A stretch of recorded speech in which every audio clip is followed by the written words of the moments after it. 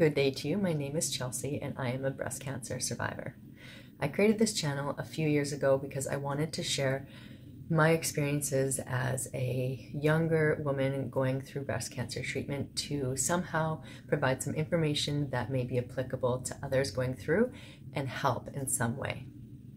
So today I'm going to share 3 different things that I did to help plump up my veins prior to chemotherapy or necessary blood draws. Prior to going through chemotherapy, I didn't really have a problem, or the nurses didn't really have a problem finding a vein to take blood draws. However, after I believe it was 3 or 4 rounds of chemotherapy where we did use the same vein, which has always been my best vein over here, I think you can still kind of see it.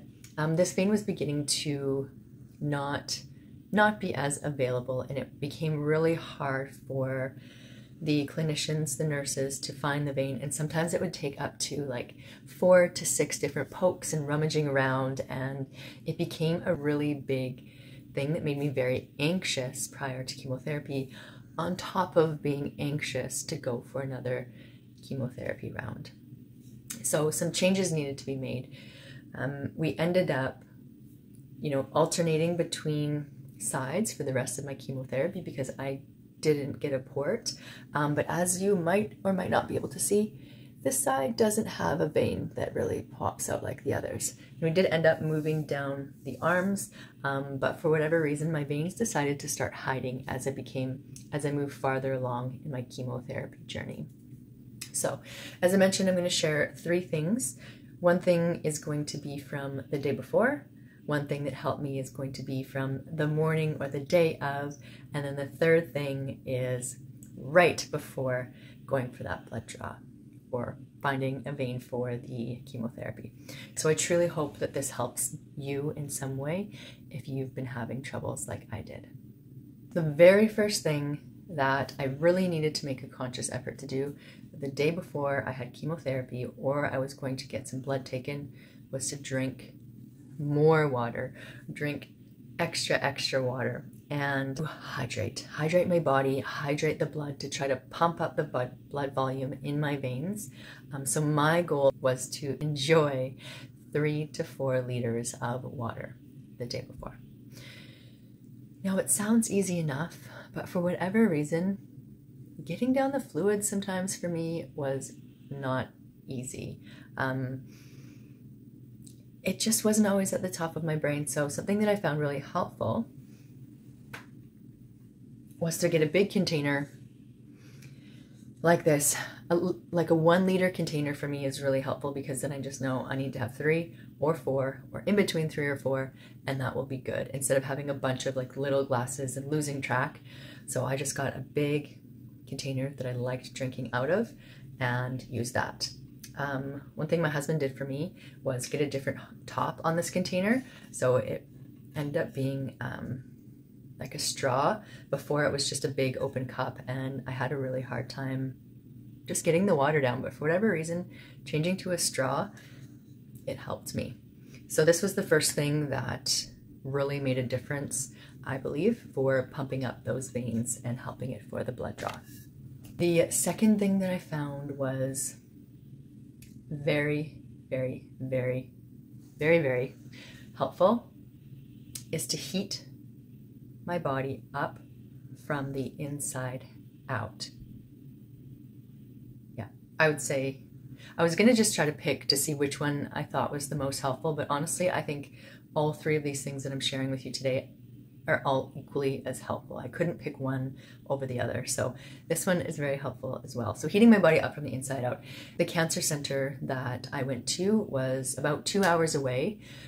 So on the way to that appointment, maybe about halfway through, we would typically stop, or I would bring something, but to get a hot drink. So like a hot tea, a hot water with lemon, once in a while coffee, although my body didn't really love coffee, but just something to really like heat me up from the inside, and I could physically feel my body temperature rising.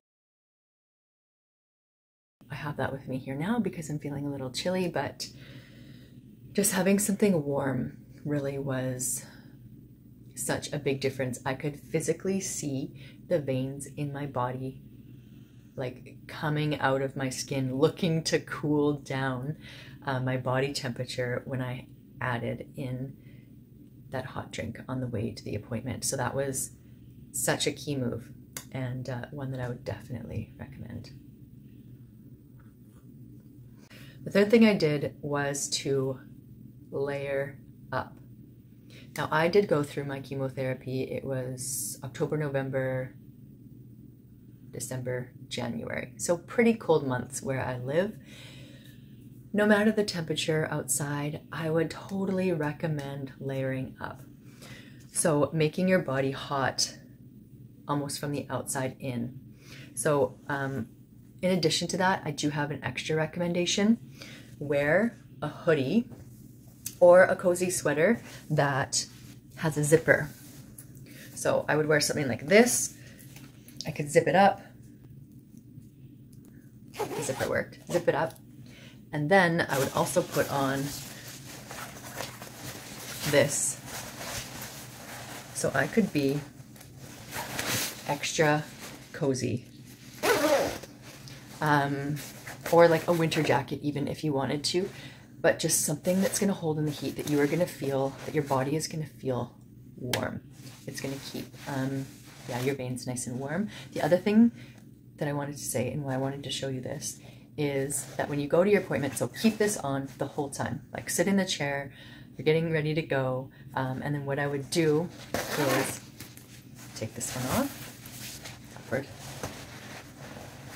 Take this one off, and then at the very last moment, take this one off, and then just keep it like this, keep the rest of my body warm, and then just like scoot my arm, just scoot my arm out. So, you know, if you're wearing a hoodie that doesn't have a zip, you have to take the whole thing off, and then you immediately get kind of chilly, and then the veins kind of, you know, retract into your body. But if you can keep that kind of cozy body heat out, I found that that was helpful to just help keep those veins plump and available. So those are my 3 tips. Honestly, I still do them now because to this day, I still, or the practitioners still have a challenging time finding a vein to go in when I get my blood taken for various reasons.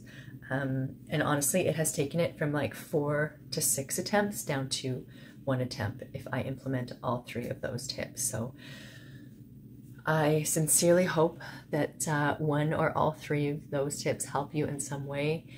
Wherever you are in your journey, I truly wish you all the best. Thank you for being here with me. Make sure to subscribe if you'd like to come along for more videos, and take care, and I'll see you next time.